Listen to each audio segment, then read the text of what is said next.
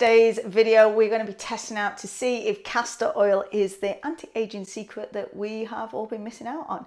I decided when I see a TikTok trend going viral, I want to know if it actually works, and especially when it's something about natural beauty. So I wanted to see if it could help with my dark circles, with aging skin, and with my PCOS symptoms. So I dove in, I've been trying it out for the last 30 days, so I can help you decide what are the things that work and are worth your time and investment on. If you're new here, my name is Emma, and on this channel we talk about all things health, wellness and well-being for the 40+ woman, and that includes, yes, your skin. So let's get on into it. I was really excited to try this one out, especially after doing my rosemary oil for hair regrowth experiment. I will link that video if you have missed that one, because that has been one of my problem spots. As someone who has been recently diagnosed with PCOS, I was experiencing balding patches. In fact, my hair being worn like this is one of my attempts to help improve my hair regrowth. So I had massive success with the rosemary oil. When I saw things circulating on TikTok about power and the benefit of castor oil, I thought, I've had castor oil, I've had some in my cupboard for like years and yonks, but I've never been consistent with using it. So I wanted to see if it could have an impact on a few key areas that had been bothering me. So the first one was dark circles under my eyes. Second one, the skin, particularly on the back of my hand, which you can see in this video had been dry, scaly, and just generally looking pretty old. Like literally my children had said to me, "Mum, your face doesn't look old, but your hands do." I'm like, gee, thanks kids. But you can always trust your kids to tell you how it is. And after the winter season, my skin's always a lot drier and they were looking particularly old. So I was definitely interested in that. I've also got a small skin tag on my leg. So it's just like a little dry patch of skin that never really seems to heal. Don't worry, I've had it checked out by the doctor there. They weren't concerned by it. It was just something that never really went away. So I wanted to see if putting castor oil on it consistently would make an impact. And then the final one is my PCOS symptoms. So I struggle with PCOS, I struggle with bloating, sometimes challenged with weight loss, and I was really interested to test this one out, particularly because a lot of videos that I've watched from people using the castor oil packs and like how their waist shrunk like 3 inches overnight. These are generally all people that were quite lean anyway. I'm someone who easily holds fat around my midsection. I'm a health and fitness coach, so it's something that I'm very well and will always consistently work on. However, it is always the first place for me to gain weight. It's the last place for it to come off, and I also can get severe bloating. Again, due to the PCOS, there can be these moments where I have really sore stomach cramps.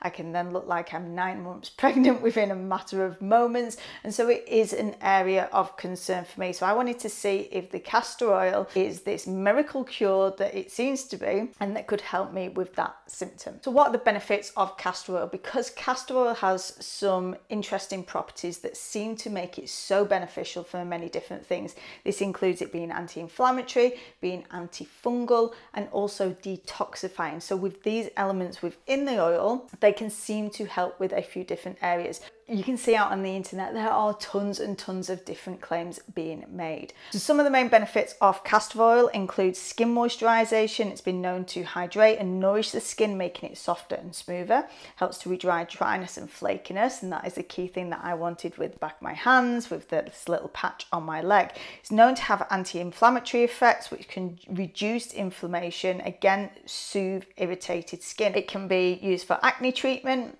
Again, wasn't one of my key concerns, but is an area that has been used on. Anti-aging properties, because it contains antioxidants that help to fight free radicals and potentially reducing the appearance of fine lines and wrinkles. It can promote collagen production and elastin production. And as on one of my previous videos, collagen is one of the areas that I had been working and been using on to help improve and promote good skin. So using the castor oil was kind of like just an addition to that collagen, because that is something that I've also been keeping up with. It's been known to help with the promotion of wound healing and reduce the appearance of scar tissue and even things like stretch marks as well. It's been known to help with hair health and hair regrowth.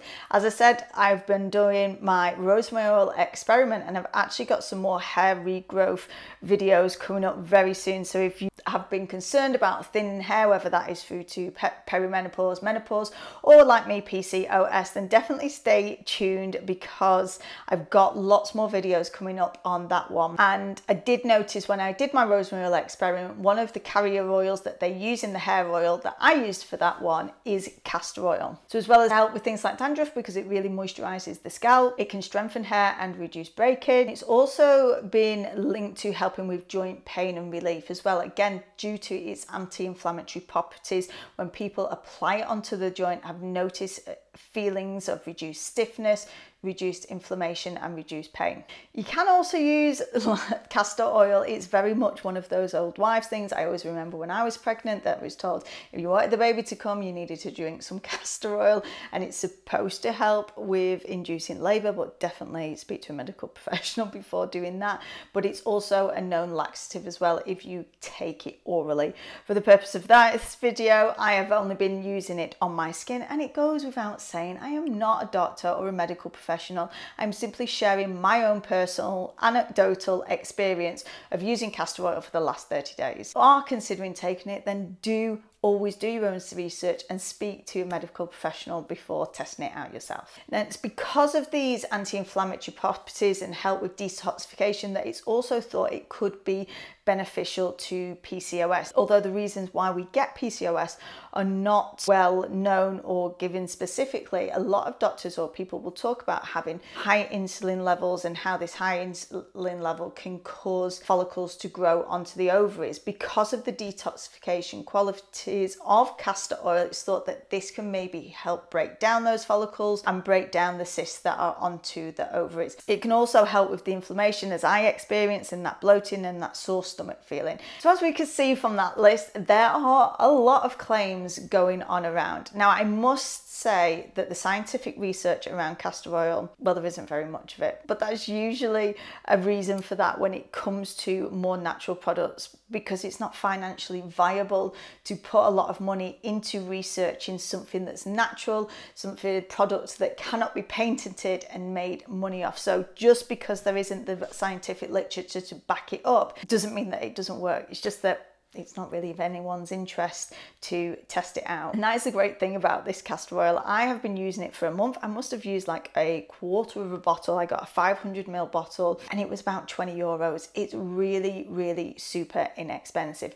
Now, if you are going to purchase castor oil, definitely make sure that you are getting a castor oil that is in a glass bottle. Because of its ability to draw things out, it can even draw out from the plastic bottles, which is why you must get one that is in a glass bottle. It should be a dark glass bottle. Organic and cold pressed is ideal, and I'll put some links to the ones that I used down below. So again, the science isn't really there to back it up. However, my own experience has been an incredibly positive one, which I'm going to go into a little bit more detail about some of the results that I had.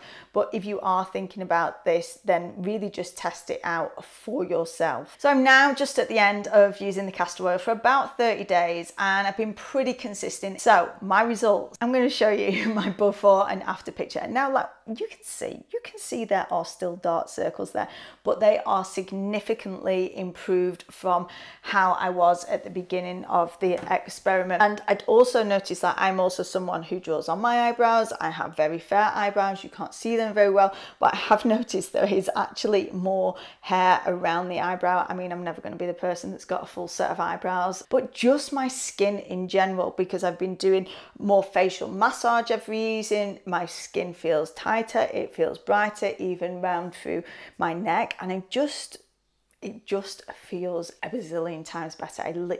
I've been raving about this to anybody and everybody who will listen to me. I even recommended it to my friend, and she was having the same with wrinkles around the eyes. And some people have been claiming it as like it's a natural Botox. Now, I'm not someone who's ever had Botox, so I wouldn't go that far, but it's definitely had a tightening and firming effect around my eyes. So even though I've still got a slight amount of bags going on, the wrinkles, I generally didn't have massively bad crow's feet, but it's all just feeling that little bit tighter, even around on my forehead. I've also someone who has got quite oily skin. Now, this is the thing with castor oil, it is super, super thick, and you would think, oh my god, it's going to leave my skin so greasy. But actually, for someone with oily skin, it actually stops my skin from being so greasy all of the time. And warning that it might have like an impact, like I'm putting it on in the evening. I did make the mistake of going to bed straight onto my silk pillowcase, which I might have ruined, because if you get it onto your bedding, it is gonna sometimes leave patches. Maybe don't use a brand new silk pillowcase like I did.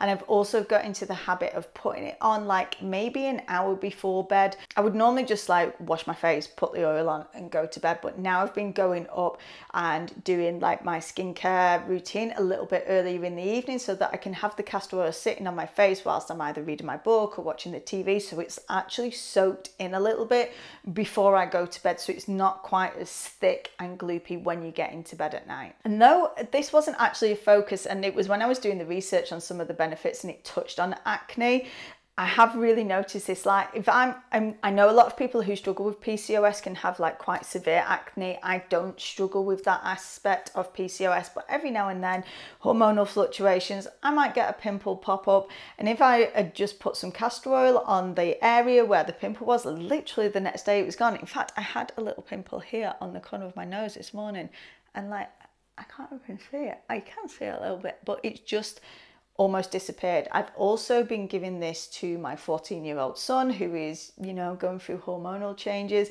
starting to get some pimples showing up on his face. He's been putting it on his face, and same thing, the redness has gone down, the inflammation has gone down, and the spots literally gone within a couple of days. Even if it doesn't flare up into anything big, it seems to have an impact on acne as well, which I wasn't expecting. So another win. The dry patch that I had on my leg, it's practically disappeared. You can still see a little red section, which I'll show up on the camera, but it's more or less gone. You can't really see where the dry patch was. I wonder if I stopped doing it, would that come back immediately? And same with the dark circles. I did have a couple of days actually where I didn't put it on, and I thought, oh, my eyes look that little bit puffier again. So maybe it is something that I have to keep up with doing consistently, but it's not a problem for me. It's quite nice to do that facial massage, and if it helps the way that my skin looks, it's absolutely something that I am happy to commit to in my skincare routine. So the dry patch on my legs practically disappeared. Just a slight red area. Skin on the back of my hands is an incredible difference. You can still see that there are like dry sections, but again, that consistency, and I probably could have experienced that with just putting some moisturizer on, a little bit more consistent, but my hands are looking so much better than they were before I was implementing the castor oil. In fact, I've noticed such a difference in my skin. I've even started applying it onto my arms and legs after coming out of the shower. It is really thick though, so I do like to combine it sometimes with something like a coconut oil, which is also another one of my favorite oils to use to moisturize the skin. That is a more natural product that's not going to have any toxins in it. With the PCOS, this one's a little bit harder to measure. Like I said, a lot of people that I'd seen were already pretty lean, and then were saying that they'd lost like 2 or 3 inches around the waistline from just having a castor oil pack on.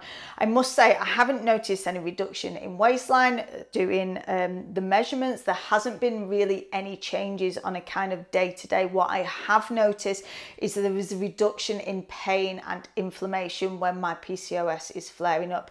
Just the other night, I had an evening where I forgot to put it on, or I just went to bed and I couldn't be bothered doing it, and I woke up the next day and I was having a flare up and almost like period pains, really bloated, stomach's feeling really sore. So I put my pack on again last night, woke up in the morning, my stomach was feeling flatter, a lot softer than it would normally. I am still in that phase of having a flare up. I can feel myself feeling super bloated as I've gone through the day to day, so it is something that I will put on again in the evening. With the castor oil pack, I tend to put it on in the evening and I will sleep with it. It's comfortable to sleep with, but I have noticed that sometimes it makes me really warm having an extra layer around my midsection.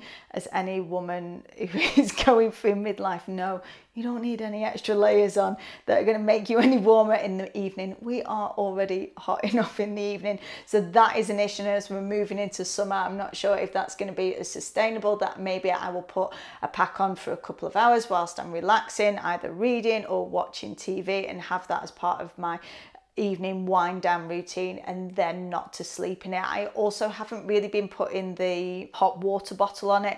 Again, just with the time of year that it is, I know if I had a hot water bottle on my stomach before I went to bed, I would be up all night like sweating my head off. So that was not really something that I wanted to do. However, I know in the colder months that would be a really nice and comforting thing to be able to do, is just to have a pack on my stomach and for it to feel nice and comforting. Again, I've not really noticed, can't say whether it's had any impact on the cyst because I haven't been measuring that. All I can say that it does help symptoms to feel more comfortable. All in all, the castor oil experiment has been a huge win for me personally. It'd be something that I'm keeping on going with. I'm going to keep using it. And so if there's any additional areas, because I had been having a niggle with my knee, and maybe if I started putting castor oil specifically and consistently on my knee, that there might be a help in the reduction in inflammation there.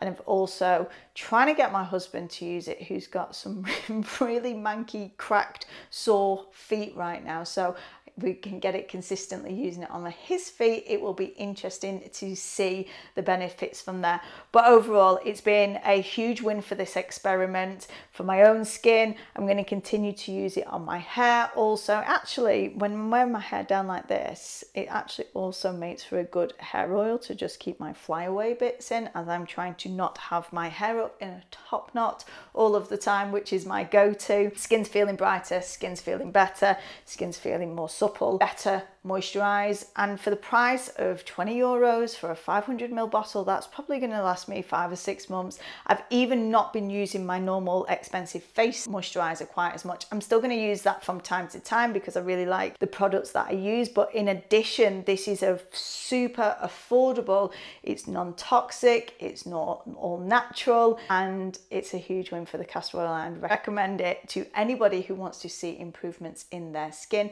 and maybe to explore if it can be beneficial to you with other ailments and issues that you might have going on. So I would love you to let me know down in the comments, have you ever tried castor oil? What were your results? Have you noticed any difference since using it? And of course, if you would like me to try anything else that you've been trying to figure whether it's worth your time or your money investing in, let me know down in the comments and I shall add it onto my list. But we've got lots more videos coming up soon, so if you like this kind of thing, please do subscribe. It massively helps me out, and I will look forward to seeing you on the next one.